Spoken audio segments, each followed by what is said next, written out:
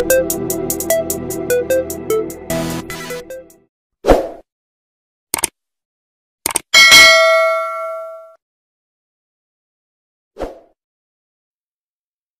we get into the video, don't forget to like, comment and subscribe. Now I know it's bank holiday weekend and people relish the opportunity to let their hair down, have a few cans and bevies and behave moderately and appropriately. But don't let this mini heatwave get to your head. Please, please, please do not be like these 3 Neanderthals that choose to meet up for a fight involving an axe and a samurai sword on Formby Beach, Merseyside, in front of packed viewers that were mothers, fathers and children. Now firstly, I just have 2 important questions to ask. Number 1, the decision to arrange a fight on a beach is so stupid. Who came up with this idea?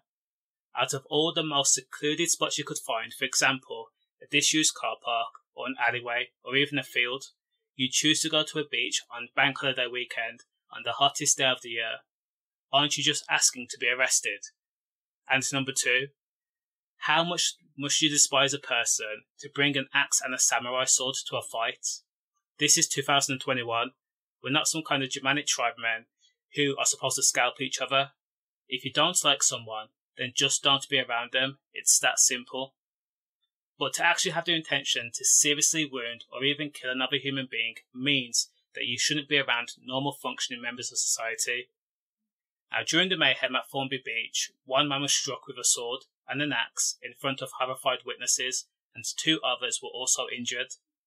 So far, police have given little information, but what we know is a 20-year-old male is currently in critical condition and is fighting for their life, while a 16-year-old and a 20-year-old have sustained serious but non-life-threatening injuries.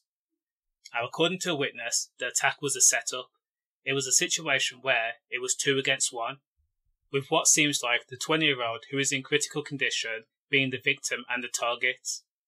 The witness told the Sun Online that 1 man was essentially on the end of a beatdown when the guy losing decided to pull an axe out and hit the man with it. His mates then pulled out the samurai sword and used that too on the same person.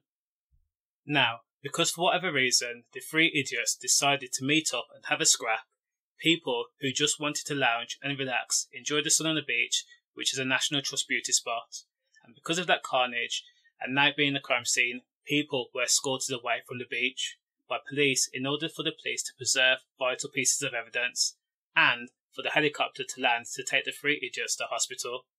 Not only were the innocent civilians told to leave the beach, they were also had to give the police their details before leaving. Now the attack took place in the early evening, roughly around 7 PM on Sunday, May 30th, on the hottest day of the year.